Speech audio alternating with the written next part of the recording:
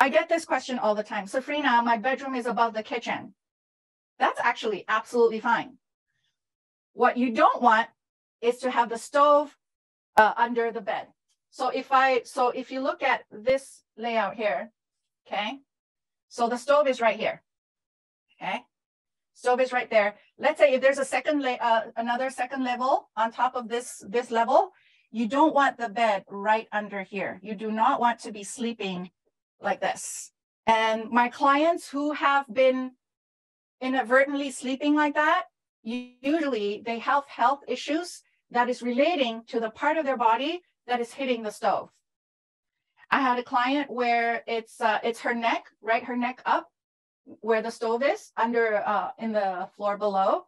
And she's got thyroid issues and migraines, doesn't sleep well. So that's for the stove.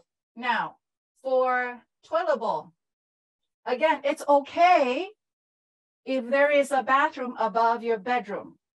What you don't want is for the toilet bowl to be above your bed. We don't care about the whole bathroom. What we want to see is just where the toilet bowl is. So if this is the upper floor, let's say this is the upstairs bathroom. And let's say, you know, some homes have bedrooms in the main floor, right? So you just don't want your bed to be like downstairs like this. You do not want to be sleeping like that. And again, I get questions all the time. Safrina, my bedroom is beside the bathroom. Not a concern unless, so again, we look at the toilet bowl there, right? We just don't want to be sleeping where the toilet bowl is, okay? It is fine if you're like off the side here. Even if you just miss the toilet bowl, so the toilet bowl is here, right? Toilet bowl is here. You just miss it by a little bit, that's it. That's all you need. That is all you need, okay? Oh, and going back to the kitchen, don't worry about the refrigerator, right? The refrigerator or the sink, that is fine. You can be under them. Same thing with bathtubs. If you're sleeping under the bathtub, that's still fine. The main thing is the toilet bowl. That's the only one. I've had a situation where, so the client stove is here, and above it is the toilet bowl. The toilet bowl is right here. The husband's business wasn't doing well. Lucky enough, the husband is a contractor. So I said, either move the toilet bowl or move the stove. In the end, they figured out moving the toilet bowl was easier. So what they did, again, just slightly, they moved it just slightly here. It didn't have to be a big renovation. And that was it. That's already the remedy, okay? Is it the same problem with toilet bowl as stove health issues? Yes. Yeah.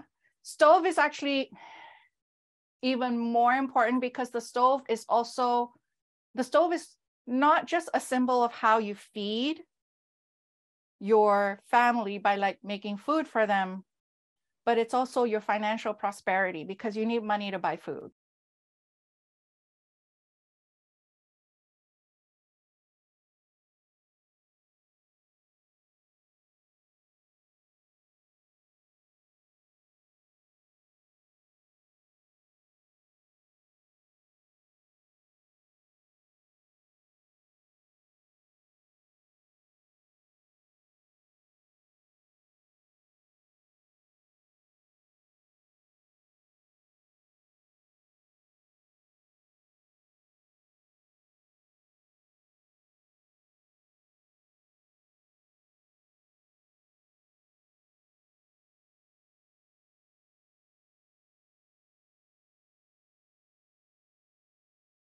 Are there remedies for sleeping above the stove?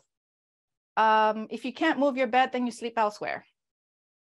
Especially if you're starting to have, it doesn't happen overnight, Marie. It doesn't happen overnight, but if you're starting to get health issues, you might want to think about your bed placement.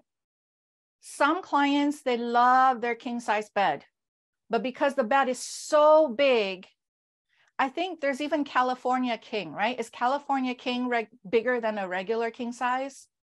I don't know, but they're so attached to their king size bed, they don't want to move their bed. So in that case, it's their karma. I've already told them what the situation is. It's their free will and their karma, whether or not they want to take that advice. I've done my part. It is king size bed. Yeah, that's the situation. And I usually just tell my clients, if you can't move your bed, you sleep elsewhere. If you don't want to downgrade your bedside, sleep elsewhere. Marie says, my family member has issues in health. Stove is below on their pelvis. And it's the health issues around that area, right?